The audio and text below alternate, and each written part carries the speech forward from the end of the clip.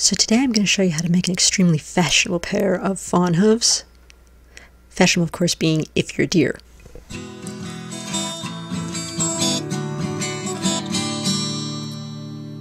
So I started by getting a second-hand pair of high heels, and then I cut a half-moon shape out of some Wonderflex, and it's about 2 inches bigger than the front of the shoe on either side. So when you wrap it around the front, the edges should come right down to the base of the shoe, and then there's excess, which will be used to make the hooves out of. So I cut 2 pieces, 2 of those half moon, one out of standard Wonderflex and one out of Wonderflex Pro, just to see what I like better. So I heated the standard Wonderflex up in my oven and started shaping it into a fawn hoof. Then once I had the basic shape, I let it cool, and I cut out the center so it would fit over the shoe better. And then I trimmed off the excess off the sides as well, and that just fits right over the front of the shoe. Then I did the same thing with the Wonderflex Pro, but I decided very quickly that I didn't like that as well because it was actually too soft and it formed too much around the shoe, so it didn't really look like hooves. So once you've got a cardboard form set up, you're probably going to want to use regular Wonderflex. So here's the standard Wonderflex and the Wonderflex Pro. Again, the standard Wonderflex is definitely far superior shape because it's more rigid. It just kind of slides on there better. So then you just want to glue your Wonderflex hoof onto the front of your shoe, and then give it a coating of glossy black paint.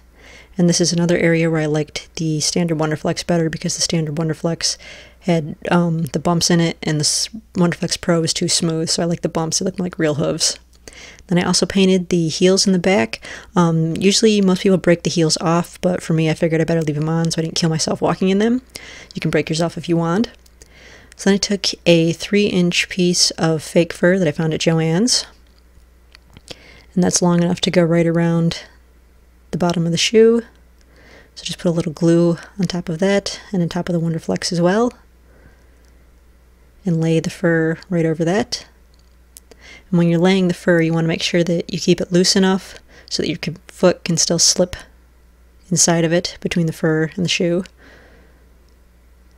And so then put some more glue on the back part of the shoe, wrap a smaller piece of fur around that, and then finally put some glue on the last open spot and put another 3-inch piece of fur over that, again making sure it's loose enough so that your foot can slip right in. You want to be able to wear these afterwards.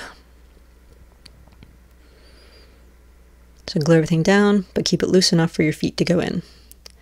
So here it is, and there's plenty of space to slip my foot in through the shoe. And so then you want to paint the high part of the heel because you'll be able to see that when you're walking if it's not painted, so paint that to match whatever color your fur is, in my case black. And so again, the standard Wonderflex looks a lot better than the Wonderflex Pro here. And so then get some fluffy socks to wear with these if you have them, and some tight leggings, and you got a pair of fawn hooves. The only problem is these are almost impossible to moonwalk in.